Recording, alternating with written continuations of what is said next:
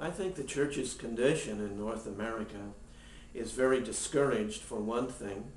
I think it's very fragmented for another, where we see, we have the emergent church and we have the seeker-sensitive church and we have this idea and that idea.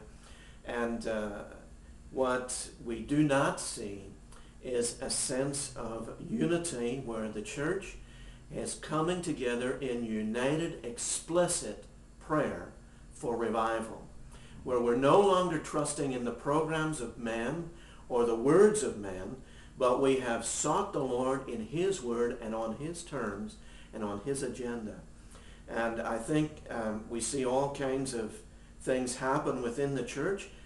Some are good, people are being reached, but revival, a massive God-glorifying revival across this continent, would sweep millions of people into the kingdom, and nobody, no matter how good the church is, could claim to be doing that today.